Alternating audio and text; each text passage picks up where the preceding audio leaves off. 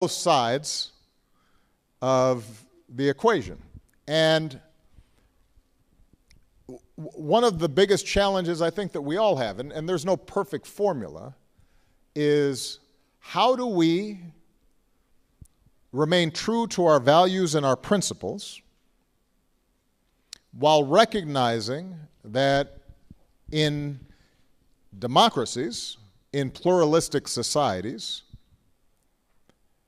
that the only way we are going to be able to get things done is if we agree to a certain set of rules, and part of those rules are that you never get 100% of what you want, because somebody else is going to have a slightly different set of interests or a slightly different set of values. And that navigating that territory in which you push for what you believe in, but at a certain point you are willing to say, okay, let me take this now and then build on this later. That's necessary for everyone. I mean, look, when I passed the Paris, or when I helped get the Paris Agreement on climate accomplished, I was the first one to say what we've done here is not adequate to meet the demands of climate science. The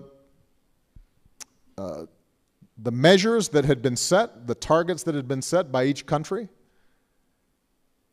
even if they all met them, wouldn't be sufficient to address the pace at which temperatures were rising and emissions were going into the atmosphere.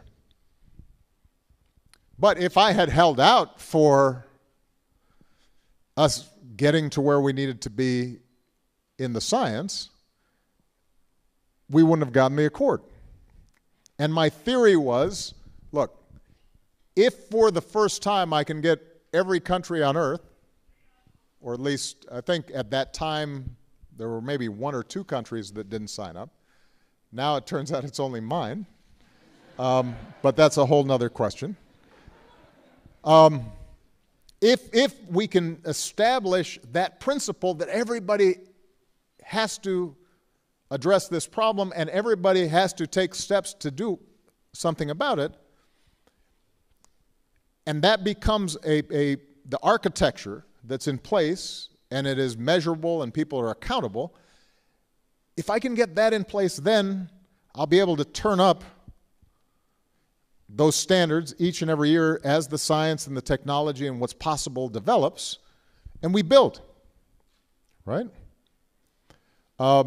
In my own country, in the United States, our pension system, what we call Social Security, when it was first passed, didn't apply to everybody. Here's an interesting example. It did not apply to domestic workers. Why do you think that is? Who were domestics? Huh? Immigrants. Many of them were black people. They were, I guess, immigrants brought a little while way back. There was a whole different way of how they came over.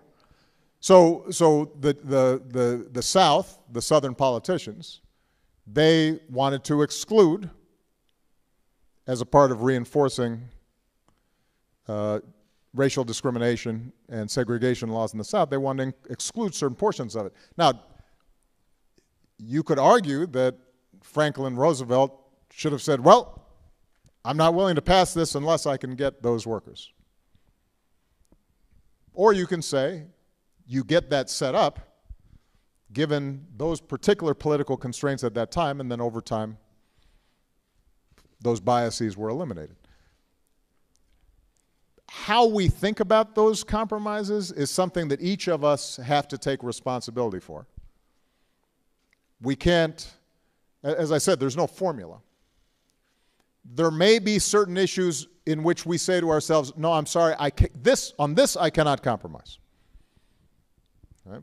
And each of us may have certain issues like that. I'd like to think that if there was a proposal that's today said we can,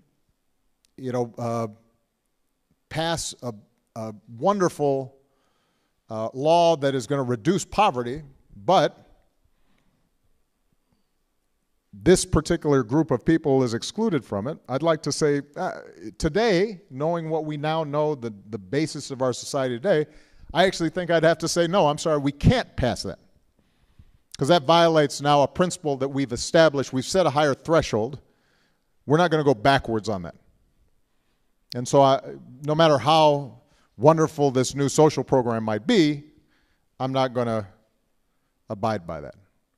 On the other hand, I know from experience in passing the health care law that I had to work on in the United States that was not the ideal health care program that I wanted to set up. It's what I could get at the time, and if I could establish the principle that everybody gets health care and get 20 million people more health care, even if 10 million still hadn't gotten it, that's what I'm going to do now. And then I'll fight some more later for the other 20%. So to go back to the point that was made by Conleth, what's true for me when I was a president or an elected official, it's going to be true for you as well, even within your own organizations. And one of the things I do worry about sometimes among progressives in the United States, maybe it's true here as well, is a certain kind of rigidity where we say, I'm sorry, this is how it's going to be, and then we start sometimes creating what's called a circular firing squad, where you start shooting at your allies because one of them is straying from purity on the issues. And when that happens, typically the overall effort and movement weakens. So I think whether you are speaking as a citizen or as a political leader or as an organizer, whether you're in the nonprofit space and civic space or you're in the political arena, you have to recognize that the way we've structured democracy requires you to take into account people who don't agree with you. And that, by definition, means you're not going to get 100% of what you want. But you should take some time to think in your own mind and continually refine and reflect, what are my core principles? Because the danger is if you don't know what your principles are, that's when you compromise your principles away.